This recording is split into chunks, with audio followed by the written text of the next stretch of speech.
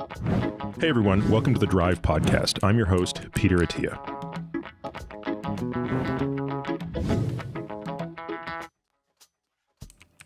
Peter Attia, doctor, podcaster, author, speaker, bad chess player. How you doing today? Hey. You could say shepherd in there. You don't have to take true. sheep shots. Yeah. Shepherd of diabetic sheep, race car driver. Anything else missing? Oh, that's good. That's good. All right. Yeah, just didn't want to forget the diabetic sheep out there. That's true. That's true. How's the day going today? Started out good, then took a little dip with the follow-up chess match, but Just the in-house there's a tournament's getting recurring pretty theme rough. here that I know you just love picking this scab. Well, it's, sometimes you think about feats like Tom Brady, right? Like what he went through. Greatest of all time, right? Yeah. People who come back from injuries, right? Damar Hamlin, like almost died, came back and played. I mean, like you getting second in a 4-person in-house chess tournament with 2 children has to be up there, right? Listen. We all started playing at the same time. Pogacar just won the Tour again. That's right. Right? Went through 2 in a row. Grueling. Not as mentally tough as what you went through, though, a month ago. Right? I would argue what I go through on the daily, trying to just make sure I don't get beat by an 8-year-old in chess, is at least on par mentally with some of the feats you're talking about. We need to have Tom on the podcast, and you should ask him about it. Which one was harder? All those Is Super it harder Bowls. to be down 28-3, having thrown a pick 6 in the Super Bowl, or succumbing to an 8-year-old's gambit? Which is tougher? To be fair, there is a real chance the 8-year-old might have talked more trash than what was going on in the Super Bowl, which says something. Yep. All right. So today's AMA, not about chess, going to be a little different.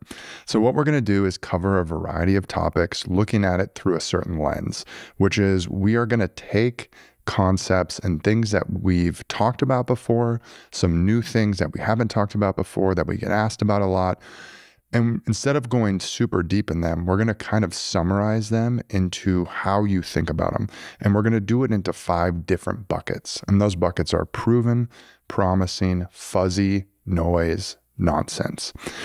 People who have listened for a bit will remember this. We did this in episode 300 of the podcast, which was back in May 2024.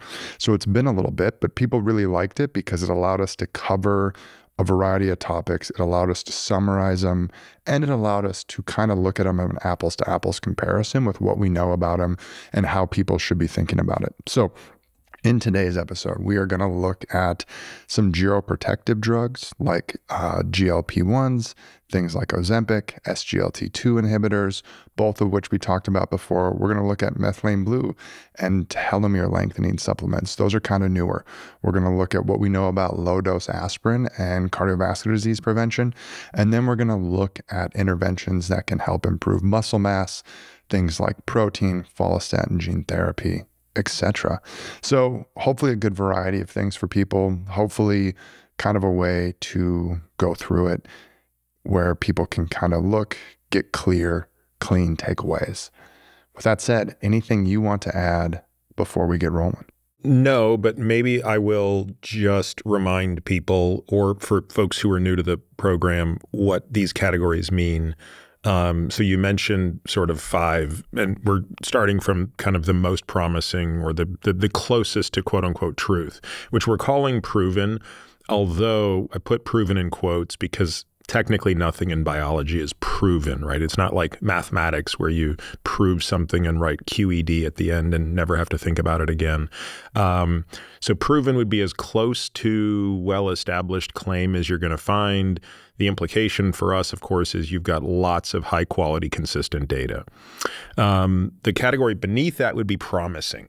This is a category where the claims look good. There are data to support it. But maybe we're still waiting on replication, or maybe there's, most of the data are moving in one direction, but not all of it, or something like that. The category beneath that we call fuzzy, and this means there are some data around the claim, but they are really inconsistent and incomplete. So overall, you would say the data quality here is not that great, but there's probably a signal. Beneath that, we have noise. So here we have something where there are just frankly no real meaningful results. Noise is something that it's not that I'm saying you shouldn't pay attention to it, but you clearly don't want to be distracted by it. And it's best to wait and see if noise declares itself by going up to fuzzy with the presence of some data as it works its way up the chain, or whether data actually emerge that put it in the final category, which is actual nonsense. So again, nonsense means we actually have data, right? And the data refute the claim being made. So as far as we can tell, this is as close to disproven as you'll be. So again, those are the 5 categories. Just kind of keep that in mind as we apply our judgments to these things. And keep in mind as well that these are fluid. Things can move up and down these chains in the presence of new information. Yeah, and I think I always like to anchor people to this. And so we've talked about it before, but I do think it's helpful, which is sometimes I think in today's day and age where people are very confident in their opinions and usually kind of stick to them. You see it a lot in nutrition where it's like you just get in a camp and you stay with it.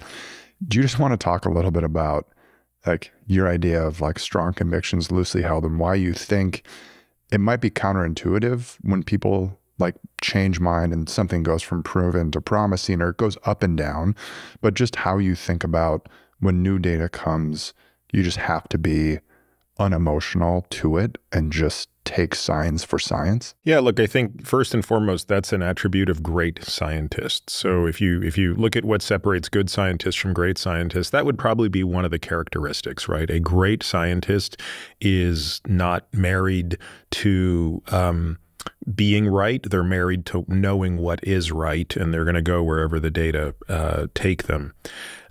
But honestly, the first time I heard that expression, to have strong convictions loosely held, was actually from a friend of mine who at the time was running a hedge fund. He's since retired. But he said, look, that's the key to being a good investor is you have to have strong convictions because you're going to be putting a lot of capital at risk.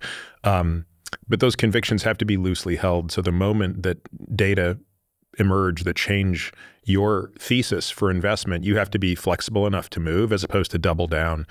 And the reason I think that this is such an important part of investing is in science, if you're wrong, the price is not that severe. In fact, without calling out or embarrassing anybody, there are lots of people who have taken positions on things that are just so patently incorrect, 20 and 25 years later, and yet they just can't let go of their baby, right? They can't kill their baby. And so, frankly, they just make fools out of themselves, continuing to cling to ridiculous beliefs. But there's actually no real price they're paying for that, right? Other than within the scientific community, they're laughed at. But you can't be an investor. You can't be a money manager with that type of mentality because you'll be out of business, right? And so in the final analysis, the dollars talk louder than anything else. And if you continue to double down on horrible positions, you will lose the money of your LPs and ultimately you will be broke. So I think that's sort of why it's a great idea to be thinking about through the lens of how an investor functions. And so I think we just have to all try to do that. It's hard. It's hard to kill your babies. But that was the expression. Those were the exact words that were used when I first showed up in the lab and first started doing experiments and first started getting my data and trying to put hypotheses together and make sense of what I was seeing. It was, you can have the most beautiful, beautiful hypothesis ever, and it can be categorically slayed by ugly facts. And that's paraphrasing a quote.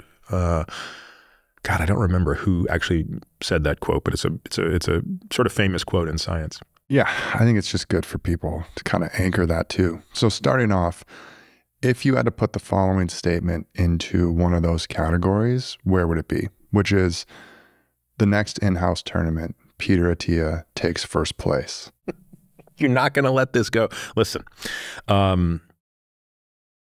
I believe I have the potential to beat my young boys in chess, provided I don't get distracted by the smack talk, right? I think in my defense today, by the way, I know you don't play chess, but just so you understand, I promoted a pawn to a second queen on the 25th move.